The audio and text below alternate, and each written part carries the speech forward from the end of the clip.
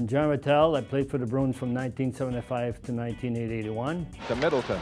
Out in front, tipped by Ratelle. He scores! John Ratelle! Thank you for inviting me with the Bruins Academy. Jean started his career in 1960 with the New York Rangers and became a Boston Bruin in 1975 in one of the biggest trades in Boston sports history. Phil Esposito and Carol Vadnais to the New York Rangers for future Hall of Famers Brad Park and Ratelle.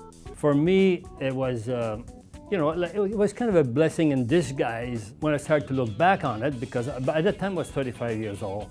And I know that the Rangers were going to try to rebuild or make some changes. Boston needed a center because they had traded Phil Esposito. As it turned out, that was a really good trade. And I worked for the Bruins for 26 years as a assistant coach and as a scout. It was really good for me and my family.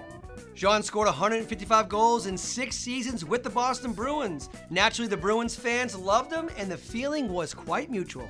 Scores! John Ratelle! A hat trick gives the Bruins the victory! Well, people are very knowledgeable. They know the game very well. They cheer for you, and if you give your best, they'll always treat you well. They know when a guy is working hard or when a guy is not. Bearing in, Jonathan, checked by Cloutier, got the shot away, score by John Ratelle.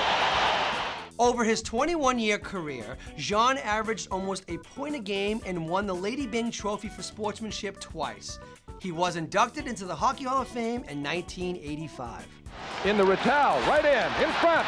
Scores! John Ratelle, a hat trick! You play a career, you do your best, and you're successful. You make the Hall of Fame, so that's really a great reward, And it's kind of a little bit of icing on the cake for any player who's playing the game. Those are a fantastic reward, really.